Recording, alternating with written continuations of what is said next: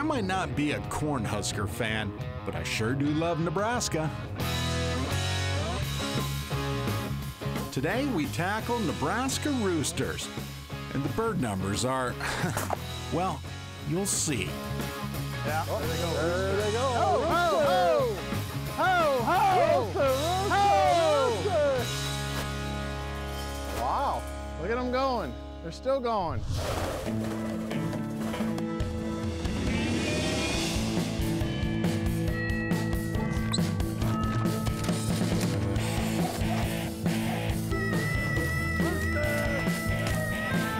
Nice shot.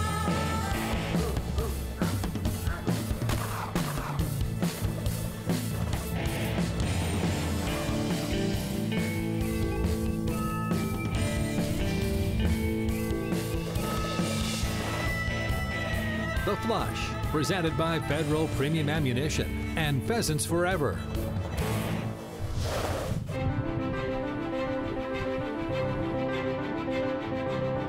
Many of Nebraska's biggest traditions flourish come fall. You know, I like to think that some of our traditions are cornhusker football and pheasant hunting. Monday rush hour in St. Paul, Nebraska looks like this. Guess everyone's already at breakfast.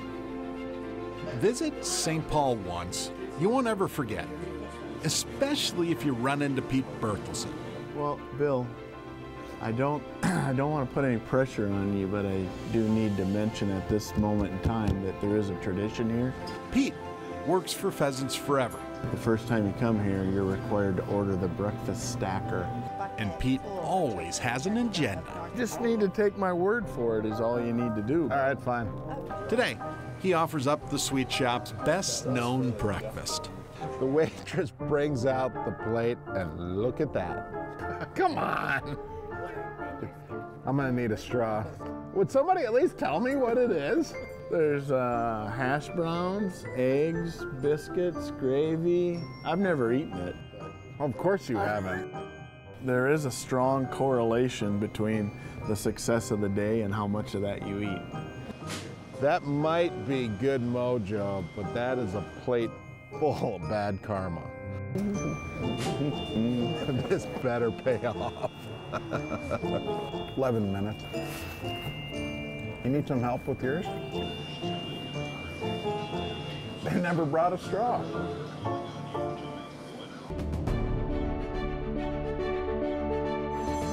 With my record breakfast now toast. Get it? We get to the meat of our trip. So the different branches of the Loop River all meet right in St. Paul. And Pete's got a buddy with some land right around the river. So we're gonna kind of sneak back in there and see what he's got for bird numbers. Today, Pete hunts both his dogs, Lucy and Stella. In the field, there's no question that Lucy, who I refer to as the meat dog, is the alpha female that will get out there and work and work and work until she drops. Lucy is an 8-year-old chocolate Labrador retriever. Stella is 6. Pete fell in love with hunting dogs as a kid, and he never looked back. My first dog that was truly my dog, I got for $5 from the pound. Pete, for the record, normally knows a few spots. Is that fair enough to say that you know spots? Like the back of my hand.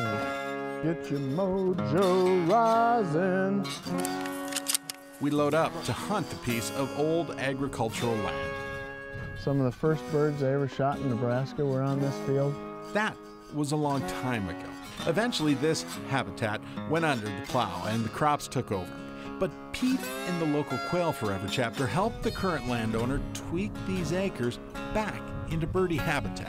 Let the games begin. Look at the sandhills. Yeah, it's like that all the time around here, Bill. Hunt with Pete, you'll hear this. Here, here. It's kinda his call. And you hear this too.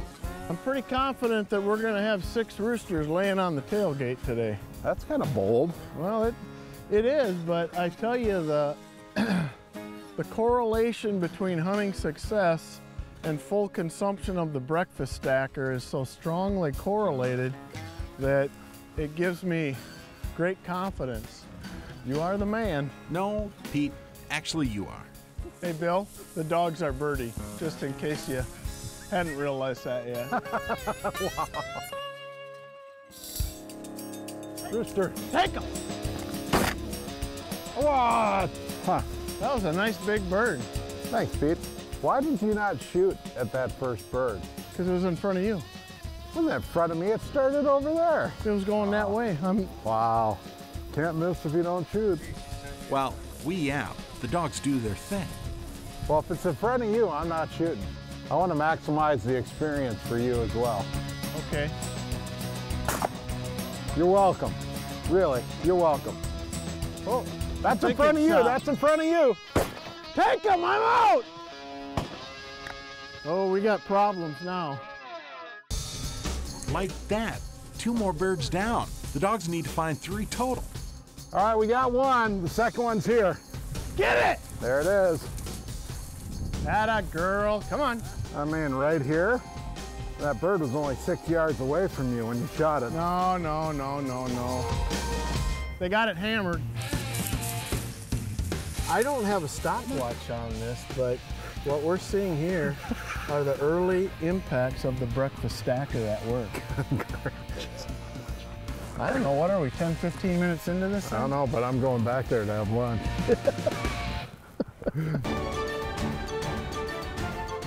Nebraska hunters live by a simple rule. Come on! Always finish breakfast. They never brought a straw. You might call it voodoo, but the breakfast stacker, for somebody that comes and hunts with me for the first time, it's 100% good mojo. Oh! Clearly, Pete forgot to chow down. Oh, come on!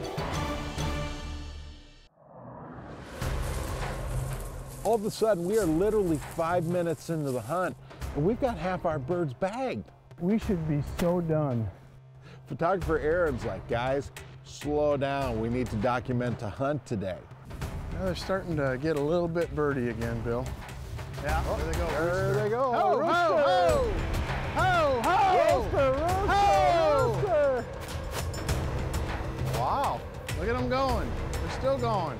A 2-hour walk on this piece of Nebraska habitat proves that if you build it, Take them! they will come. Here we go. Yeah, keep an eye on that there, Bill. You got something there. Get ready. Ah, no. Guess I'm getting hungry for lunch. Hey, there's a few birds in here. More than a few. Rooster. The birds are on this property in this habitat for a good reason. It's got the kitchen next to the bedroom. It's got the food source right there. Highly diverse habitat. Good heavy cover. You have lighter cover for brood rearing. You have water there. I mean, it has the whole complement.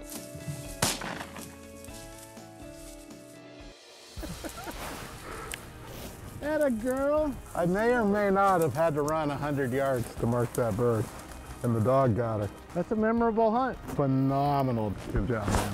All right, cool. Hit the ball. Thanks for coming down. Love it. Okay, man hugs. Now that we've got that out of the way, Kind of early. Now what? Well, that is a problem when we grind them up this fast. Wow.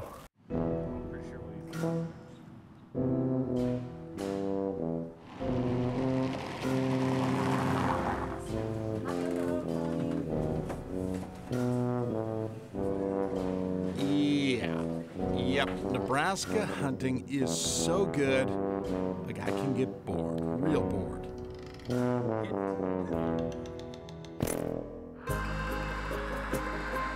At least until dinner time. Pete shows us another cornhusker surprise, the town of Dannebrog's Danish bakery. So let me get this story straight. We're in a Danish bakery run by a German guy who likes to make Italian food. One night a week on Thursday night, he makes pizza. People come from all over the country for the Dutch baker's pizza. Oh yeah, and Tom the Baker's got another surprise too. The Danish baker likes music too. A lot of good people who are dead and gone said that our love would never We're last. stretching cheese pizza. He's over there strumming. People are laughing, telling stories. It is just the perfect night during the fall in Nebraska. Can I take it? Well, you have to put a cup under it, but I mean... You girls ready? Here we go. Pete Berthelsen never hunts quietly. It's just not in his DNA. Since I'm still cooling the barrels on my Benelli today, there's going to be a small change. Oh, yes, sir. Stacked barrels. It's the only way to fly, my man. This is my box of Federals. Look at that. Those federal coffee. He's got so many shells in his jacket, he walks like this.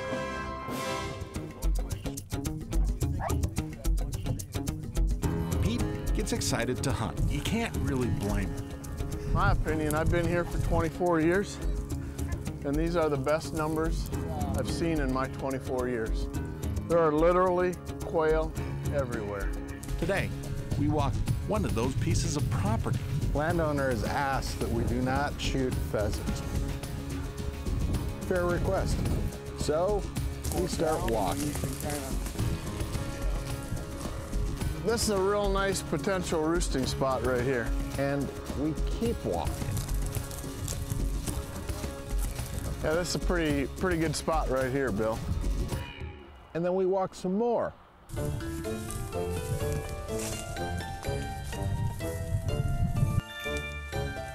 The deer that rubbed this is probably not a real wall mounter. And we just keep on walking. What do you think about these quail numbers I'm showing you? I was never very good at math, so at least I'm keeping up today. 1 hour becomes 2. I'm a little disappointed. And our birdie piece of quail property Rooster! Wow, that's not fair. shows us exactly 1 rooster pheasant I don't know what to say, gentlemen. and 0 quail. I'm sorry.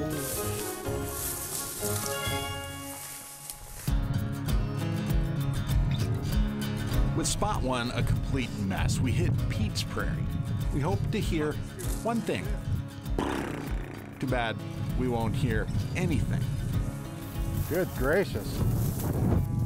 And Nebraska's wind howls. Rooster! Oh boy. I was not ready for that. There's one. get ready, he's not alone. There goes Quail. You want to On single? up. Oh! What? Wow. What? Did you see that puff? They're gone. Especially with a 25-mile-an-hour tailwind. 25 miles an hour, that's it? No, I just said that to make you feel better. We're really putting on a clinic. God, I can't believe I missed that quail. Terrible. It's getting breezy out here. You don't say. Not all stories have happy endings. Rooster! See what I mean? That's why they call it hunting, I guess. Oh well, there's always tomorrow.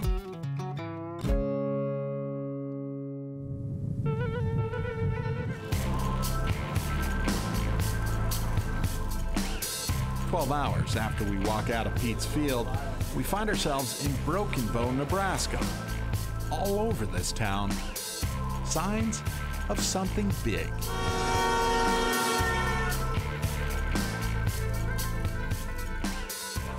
It definitely makes making pancakes really easy. Broken Bow's breakfast griddle.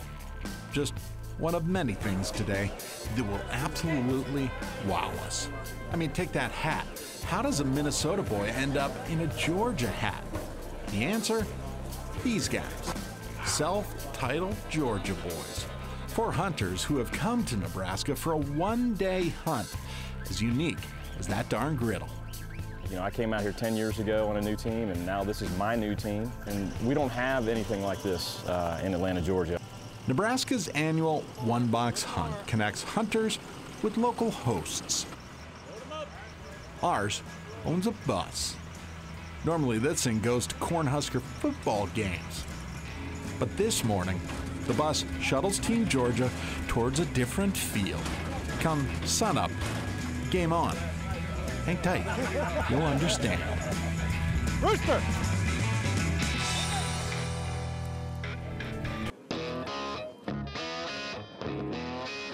In Nebraska, Team Georgia preps for Nebraska's most stressful hunt, no doubt. It's like pre-game before the big game. The rules of the one box are simple. 5 hunters, 1 box of shells. See which team harvests the most birds.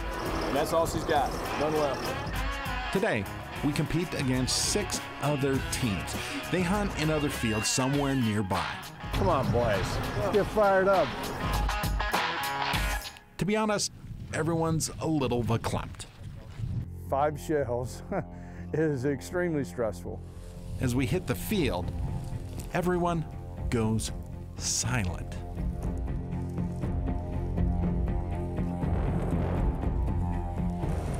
Hand! Here's the thing. Rooster! Coming at you! We flush birds, but nobody shoots. You tend to overthink shots because you think if I take this shot and I miss, I'm down to 4, then I'm down to 3, so it's a little pressure on you. And you never really know how many birds we might see. So, next rooster, I'm taking a chance. Coming at you, Bill! Rooster! Nice, watch him! Look at that sucker! All of a sudden they yell out rooster, and there it goes at 40 yards. Thank goodness. How do I feel? 1 shell, 1 bird. Hey, coach, can I put another shell in? The one box might be about bragging rights, but really, it's more about the town of Broken Bow and raising money. We give out like $15,000 in scholarships every year. I was a senior in high school, so I look forward to that. How many years for the event? 54, is that right? Holy cow. Rooster! Coming at you, Wilson! Rooster! Rooster! That one's dead. Jesus. Now you know what it feels like to kill a bird. I like it. I think everybody's a little tight. Everybody's a little tight. But it's coming around. It's coming around. We've taken 6 shots and have 2 birds. Not bad. Rooster! Here's Bill. But like that, this hunt Come on, cock-a-doodle-doos. Rooster!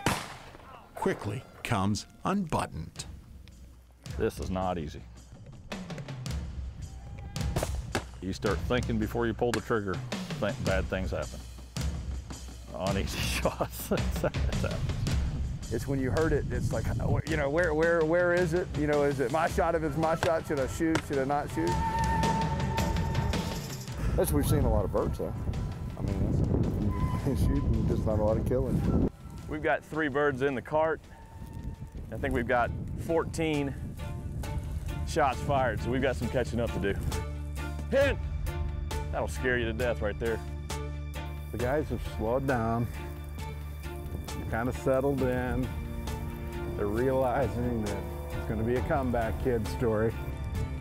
Shoot carefully. Rooster, don't shoot, don't shoot. Another rooster. Rooster, don't shoot. Head. Believe me, I've killed a lot of pheasants in my life. And I'll admit, I was 0 for 6 the day I did this. And it is tough. When they start counting your shells, it is a different deal. Rooster! Maybe that's why we try not to dwell on misses and instead celebrate a few good shots. Good, good. One more on the board. I think we probably walked, what, 6 or 8 miles today? Easy. Mister, watch them. Watch them. My legs are a little sore, but it was worth every bit of it. Randy, good job, buddy. Great shot. El Capitan, he wanted 5 and he got it. We got 5. It's a little stressful, isn't it? But it sure is fun. Great stuff. You know, and in the end, I don't think it matters. I don't care that we didn't shoot the most birds of the teams there. Spread those wings out. Spread the wings out. I need to cover some ground here. We had a darn good time. Very nice. I think for the folks in Broken Bow, that's the whole point. It was an awesome day. It really was.